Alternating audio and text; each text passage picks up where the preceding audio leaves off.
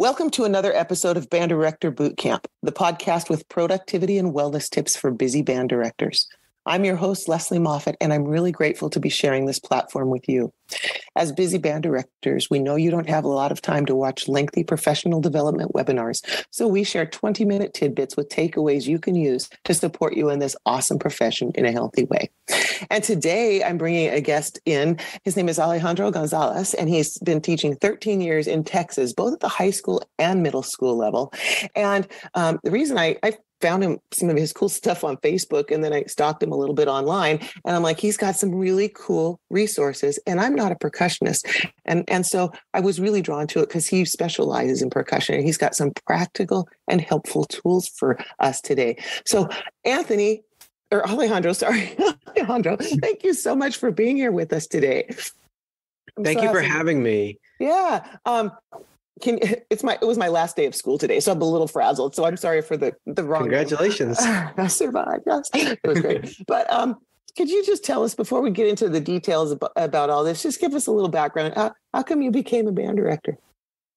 So I always loved teaching. I really started teaching kind of private lessons while I was a student in high school. My senior year, I got to teach in two other bands. I ended up going to Texas State and loved my time there, learned a lot. I've been now teaching in Texas for 13 years. I went to my first high school, was a really small band, and I was able to double the size of my drum line in 4 years. And then over the last 2 years there, I worked on their academics and actually had 33 of 39 students eligible to go to contests because of like academic standards that we put into the drum line. It was pretty awesome. And I realized I liked teaching middle school. And so I took over, actually, I got to open a brand new middle school in Killeen ISD, right in the middle of Texas. And it was such a neat experience opening a school and being able to create my own curriculum for the first time. And I ended up kind of writing a book, writing some resources, because it was very new to me, all the mixed instrumentation and having a brass class of 63. So I'm very fortunate to be at my new position at Walsh in Round Rock, Texas, and where I have the ability now to write books and spend more time in the percussion world and like really get to take my professionalism to the next level. Cool. Well, what we're going to do, and we're going to jump right in today. Anthony's going to, I don't know what's the matter with me today. Alejandro is going to talk to us specifically about 3 resources he's created. And we're going to put a link in our show notes to his website so that you can check them out in more depth. But I've asked him today to talk about 3 of them, the titles of them, and then what he's found when he's used them in his classes and when other folks use them, so that you can go, hey, that might help me in my situation. So the first one you have that we're going to talk about is called Note Naming for Musicians. Tell us a little bit about why you would have created this resource and what have you seen as a result of having this? All right. So in this one, I created it for my mixed brass class. I had horn, trumpet, trombone, euphonium, tuba, and I didn't want to just go through a beginning band book and note name. And so I created like whole notes on a staff, and we go through them very meticulously on this is how the scale, or this is how the staff works. And then I broke it into 6 levels. So level 1 is the first 9 weeks, and it's just the basic notes in their basic range. Level 2 starts introducing the concept of a key signature, like what would a key signature do to a line of music. The third one starts putting the key signature in keys kind of outside their what we would consider our comfort level. And then level 3 starts introducing the accidental rule. And then level 4 takes the accidental rule and key signature into account together. And it's just a way to slowly introduce a lot of concepts and really be able to check for understanding all along. And the cool thing is you can do it with any class. You can do it if you have percussion and horns. You can do it if you have flute and violin. You can do it if your choir class has to come in and you're teaching your full band ensemble. You can just say, all right, let's get up level 6. Let's see how good we are at note naming and how good we are at reading key signature and applying accidental. So it's a really cool resource to just use for any mixed class and to really make games out of note reading. Yes. And so many of us can relate because we don't have the luxury of let's just practice with our trumpets today or blah, blah, blah. And I found that was really hard, having taught beginning band for the first time this year. So this resource fascinates me in a quicker and easier way. It's easier, it sounds like, for everybody than some of the ways we've had to do this. So that's a great one, the note naming for musicians. Talk to us a little bit about your resource called Scale Sequences for Percussionists. So the scale sequences for percussionists were written for really band teachers and students. It helps anybody understand the keyboard aspect of percussion, or if you're learning piano, or if you're a child learning scales. I just shared it with somebody recently who they wanted to use it in their elementary class. And so what it does is it has students, you do worksheets where they fill out the keyboard, they understand what a whole step, half step is, a tetrachord, they build scales.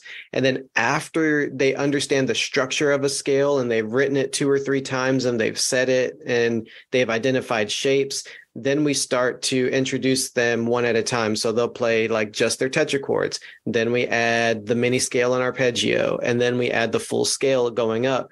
And then we add the full scale up and down with the full arpeggio. And then we add some other little things in here. So it's a great way for students to have a resource in 6th grade percussion that keeps them involved all the way through 8th grade percussion. Because it's not possible to finish it all in 6th grade. It's really a 3-year project. And if a kid is able to do them, which I've had one kid be able to do the entire level 7 scale in all 12 keys, and it was incredible to watch, and it inspired everybody around him. So I'm pretty sure this coming year I'm going to have about 4 or 5 8th graders that are able to complete them all. That's all it takes is that one kid, and that kid start going, I can do that too. I remember my middle daughter could not get herself to swallow pills when she was a kid. And then her best friend learned, and she's like, well, if Barbara can do it, so can I immediately. So yeah, it's incredibly motivating when their peers can do something. Absolutely. All right. And then I want you to talk a little bit about the one that you've also written called 10 Daily Drills for Percussionists. All right. 10 daily drills. This is like my baby. As a middle school percussionist, I was always sitting in the back of the classroom doing nothing for warm-ups. The long tones, the articulation control, the note lengths, the tuning after all of that, and then they would get to scales, but we wouldn't get to play them because we didn't have enough keyboards. So we're just sitting in the back of the classroom doing absolutely nothing for 15 to 20 minutes, getting in trouble for talking. And I know I've walked into 1,000 band halls that same thing happens. It's inevitable. But the percussionists, honestly, they can't play during that. If they attack at the front of the note, well, then you get a weird sound. Like they're going to cover up what the band is doing or your orchestra or anything. So this resource was created to outline 1 a month. So you're in school kind of for 10 months. 1 being the first month. For us, it's normally August, and then 10 being the last month, normally like the first week of June. And there's different tempos, and they all come with what I wrote as practice tracks. And so you can say, hey, percussion class, go into the music library, play daily drill 3, practice track 7. So it's labeled 3.7. They go in there, they press play, and now they have an audio guidance track guiding them through a page of a page of exercises.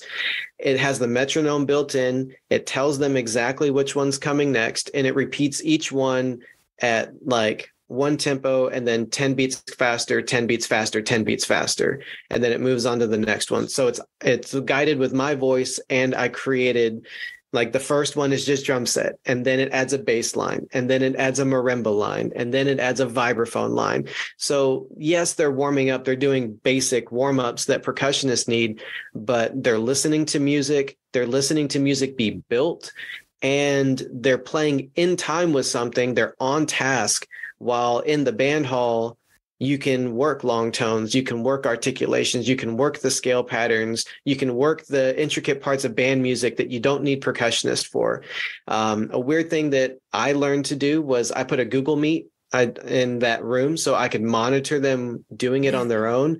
And so I got to the point where in my sub non-varsity, so you're talking the best 8 and then the best 8 and then the next 8, like those sub non-varsity, those the not the best kids, I could say, hey guys, go do daily drills 4, number 5 today. And they would go up, they would set up, I'm not going to talk about the P1000 today, but they set up their practice table and then they're busy for 15 to 18 minutes while I can focus on my task at hand. I think we've all made the mistake of asking our percussionists, hey, just go out and practice. Yeah. And if it's not specific, they'll practice throwing things at each other, doing cartwheels, they'll practice. Yeah. And so your guidance in that, you're real specific and being able to have it all laid out is brilliant. Love where this conversation is going so much. But before we get to our final piece here, I just want to invite our listeners to take a minute and think about how you can put some of these practices we've been talking about on all of our Band Director Bootcamp podcasts into practice in your own life. Welcome, Band Director Bootcamp listeners. If you're feeling a bit burnt out and are ready for support and accountability partners in your wellness and productivity, we have an amazing opportunity for you. Join our 90-day virtual boot camp, a community initiative designed for busy band directors like you who love their job but seek a more sustainable approach. We'll meet weekly, discuss your wellness goals, and develop strategies to help you achieve them. We'll tackle productivity hacks and fine-tune systems for the upcoming school year. With 35 years of experience, I've got some tricks and tips up my sleeve that I can't wait to share. So, as we move into a new season of our lives, if you want to feel empowered and supported by like-minded individuals, this is your chance. Reach out to me at banddirectorbootcamp.com or click on the link in our show notes to schedule a 15-minute call. Let's ensure this is the right fit for you, get you signed up, and embark on this wellness journey together. Because together, we rise. All right, we are back with Alejandro Gonzalez here. And I like to ask some, as my last question here, kind of the passing of the baton. You've been teaching now for 13 years. So thinking about that, clearly you love it or you wouldn't be doing it still, right? A lot of people just don't. They can't. And so you've figured some things out. And before we get to the pass the baton, maybe this is even a better question. What do you think if you had seen the need or maybe even hadn't recognized the need for these things and hadn't created the resources and been trying to piecemeal with just what you could get your hands on, how do you think your program would be different? Oh, well, I've always pieced things together. Like I've used 7 different method books to teach beginners and each of them have something to offer. I think one of the best things that maybe any advice I could offer is that your best curriculum is one that you create yourself. It's one that you design and you take what you like, and build a curriculum that works for you and for your kids. I mean, everybody's kids are going to be different. You know, you go one town over, even in the same town, you can go one school over, and this method won't work with this teacher and these kids. Or between second and third period, which you right in your own same school. But that's the art of teaching. Is knowing what to look for, knowing what things to consider. Can your students take their instruments home and practice on a regular basis or not? And so that determines, what kinds of resources you should be using and how fast you can move. And there's so many things you have to know. And you're right. And what a powerful statement, the curriculum we create. And I think we all end up doing that as band directors. But what you've done is a step beyond that. You then said, hey, I'm going to take ideas from all of this and put it into what works here. And you've created something now that you can replicate, other people can use. And clearly the results are great. I've seen some of your videos. And if you guys tell us your website here, we're also going to put it in there, but let's say it right now. It's www.aagmuzic.com. So it's like AAG music with a Z. Yeah. So you guys need to check that out. He's got some great videos on there. The way he sets up his percussionists on a table. Okay, we've got just a minute. Tell us a little bit about your table thing. That's pretty cool looking. All right, so this is another cool thing. I actually have a patent for an invention. I invented a thing, and I call it the P1000 practice table. It was created as a community table. I love drum circles. I'm about to start a community drum circle up here in Round Rock. And it's 10 practice pads built around a 4-foot table. They're connected by magnets, and they have magnetic inserts. And so your 5-foot kid can be standing right next to your 6-foot kid, and with like 3 magnetic inserts be playing on the same table. There's a built-in music stand in the middle. So you only need 2 sets of music. You don't have to buy like 6 sets of music. And it completely collapses down by folding in 2 wings. And so to set it up takes about 30 seconds. To tear it down takes about 30 seconds. And only one kid needs to stay back. So like our kids all set up, and they're like, they kind of get their sticks, and they like scurry to the music library. And then they just like are already playing by the time I get in there. Like class hasn't even started yet. And then we do our 15 minutes, we work our daily drills, and then one kid stays behind, collapses it down. The other 5 are already in class, or 5, 7 kids. And then like it rolls away into a corner. It's out of the way. It has built-in storage. It's such a cool invention. I do have a video on my website about it if they want to see. It's probably about a 15-minute explanation of everything it can do, though. Yeah, it's pretty impressive, and it looks. I bet kids would really like it. It clearly gets down to business. They can get there. They don't have to look around for everything. And then that circle thing also lets them have people around them where their peripheral vision is kind of picking up. There's a lot of millions of good reasons. So, wow. Alejandro Gonzalez, I want to thank you for coming here today and sharing with us, and for all of you band directors out there who are listening and who make a difference in kids' lives through the magic of music education every single day. The work you do matters, and so do you. Join us next time on Band Director Bootcamp for another episode of productivity and wellness tips to make your life a little easier.